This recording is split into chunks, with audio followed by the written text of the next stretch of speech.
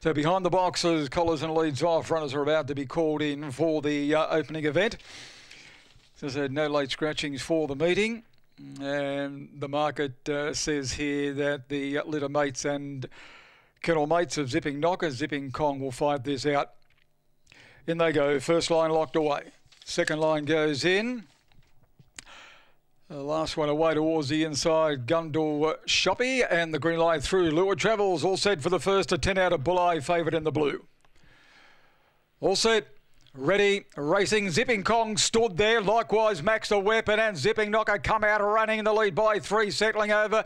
Cushy Elsa, Zipping Melody tried to get around it as the leader gets right away. Then Zipping Kong and Max the Weapon and Gundle Shoppy 4 away at the tail. But Zipping Knocker will turn with a big lead. Zipping Melody is holding second, a long way back. Cushy Elsa, but it's all Zipping Knocker in no danger. An easy win, Zipping Knocker from Zipping Melody.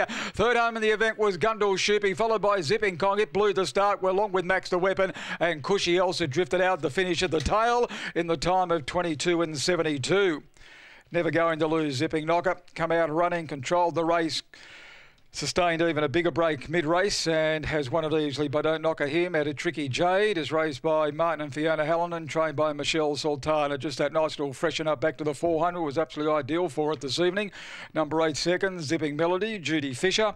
And third goes to number 2, Gundle Shoppy, trained by Kevin Clune, with number 1 officially fourth, and that being Zipping Kong. It blew the start along with Max the Weapon, so they've still got a little bit to learn. 6:52, 16:11 were the sectionals, 22:72 the overall time, 6:61 there was the run home, and just waiting for those margins. There they are, 4 1/4 by 7 1/2, 4 1/4, 7 1/2, 4 8 2 1 after race number 1.